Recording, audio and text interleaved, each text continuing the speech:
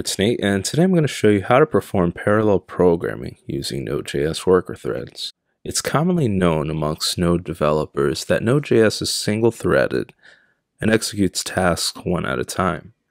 With the use of workers, you'll be able to run different processes at the same time. There are cons, however, such as increased memory consumption, and the fact that the implementation of worker threads in programming can be a little tricky to understand. However, the advantages far outweigh the cons. In this video, I'm going to show you how to reap the benefits of worker threads so that you can run heavy processing a lot faster by delegating different tasks to workers. Let's get started. Here we have a simple program that can calculate the sum of all the numbers within a given array.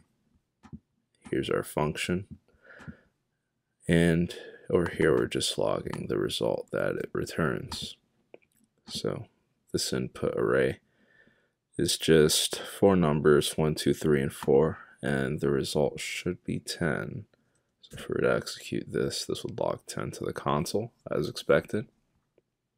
So what we want to do is we want to leverage the worker capability in Node.js so that we outsource this processing to a different thread.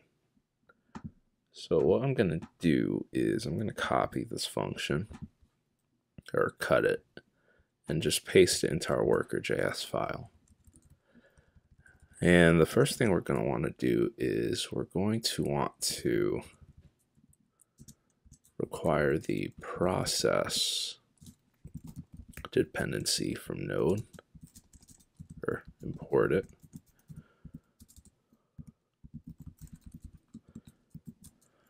And then once we do that, we're going to want to add an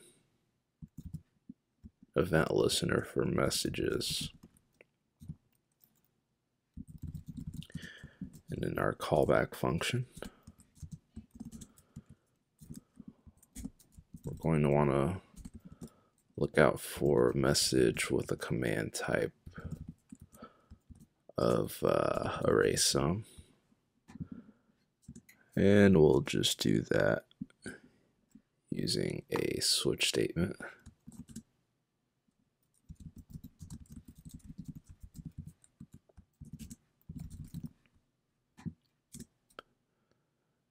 And so what we want to do now is we just want to reply back with the result. And so reply back with the result. And we'll just call our getArraySum function with the input being the array that the parent process sends. So we'll just pass message.data. And that should do it for our worker. So now what we're going to want to do here in the main thread is we're going to want to import the child process dependency. And let's define our worker. Child process, we'll set it equal to child process.fork. And then we're going to want to put the path of our worker.js file.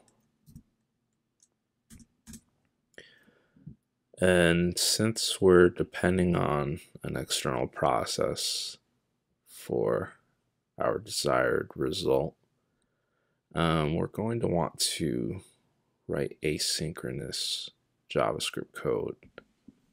So we'll just write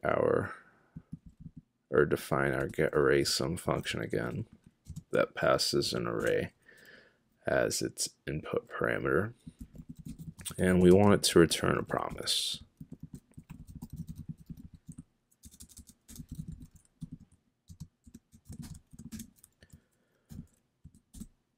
So what we're going to want to do is we're going to want to do worker.send. We want our command to be array sum, and our data value to be the incoming array. And before we have this code execute, we want to add a message event listener to capture the result. So we'll just define a function, array some listener, and we'll resolve the message result that's sent back to us. And since we no longer need this listener, once we resolve this promise, we can simply remove it.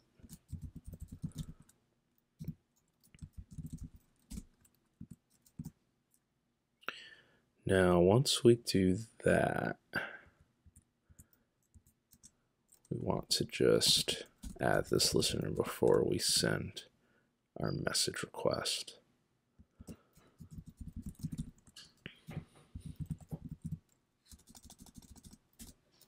Array some listener. And now since our function here in the main thread is a promise, if we log it, we'll just get a promise object. So we just want to fulfill it. So we'll just use the .then function, and within the callback, we'll just log our result, and we'll just kill our worker process so that there isn't anything lingering after we run this. And should there be any errors, we'll just log it to the console. And if we were to run node main this time, again, our result is 10. Thanks for watching my video.